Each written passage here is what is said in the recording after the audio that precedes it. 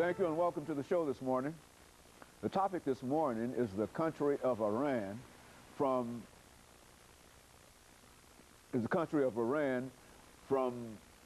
revolution to nuclear ambition.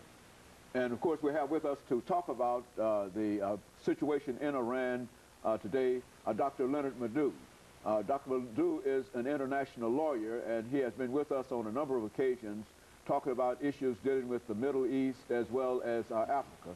And of course, Dr. LMadu, let me welcome you to the show this morning, and let me sort of explain my hesitation in reference to that, because I was almost talking about an earlier show that we did, but this is about Iran, and this is from the revolution to the nuclear ambition of Iran. And let's have you to start us off, Dr. LMadu, by saying something about the country of Iran, exactly where it's located and how it happened to be Iran from where it is now. Yes. So thank you for bringing me back to your program. Always a pleasure to be here.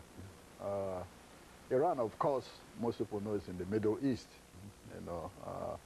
Almost the size of Alaska, maybe a little smaller, maybe a little larger, but it's almost the size of Alaska in area.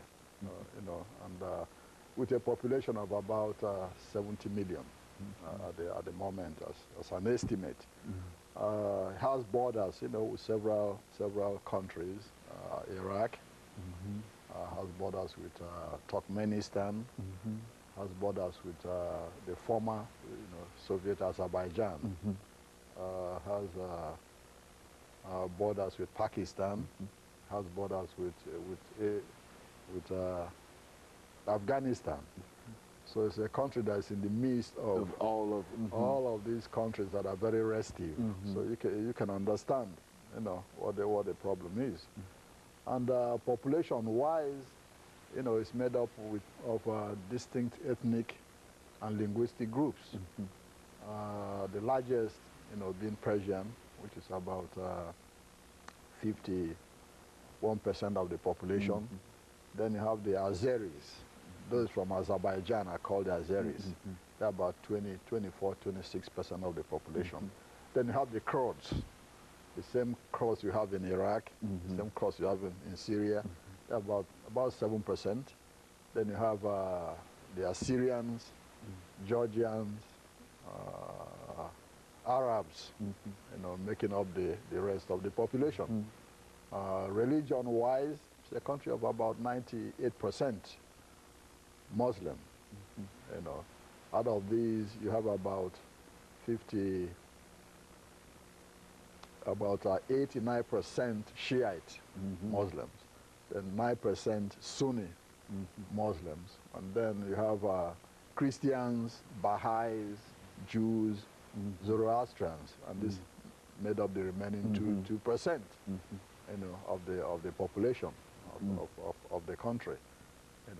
So looking at the overall population and language and religion, you see that this is a country that is not as homogeneous as some people might think, and this has been a source of some problems for the country over a long period of time.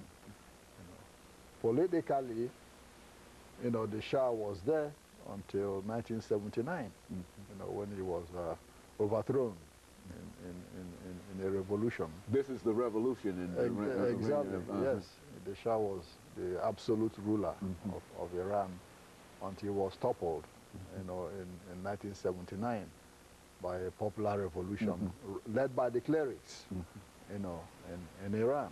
And what has happened was, prior to that time, 79, the Shah was perceived by the religious establishment in Iran and other Iranians, as selling out to the West because of his rapid modernization of the country.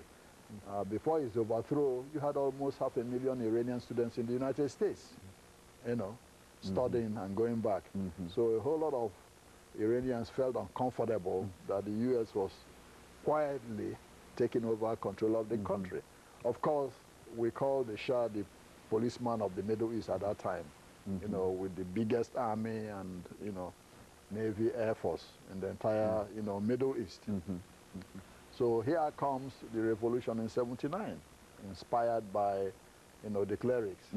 By that I mean the Shiite clerics in Dr. Iran. LMadu, let me stop for this first commercial break. I want to stop here because we want to pick up at that revolution when we come back. But the information that you're giving us now in reference to the ethnic layout of Iran sort of is made to create, in a real sense, a real problem. And of course, we'll be back with our audience following this very, very short commercial break. Now, when we come back, Dr. LMadu.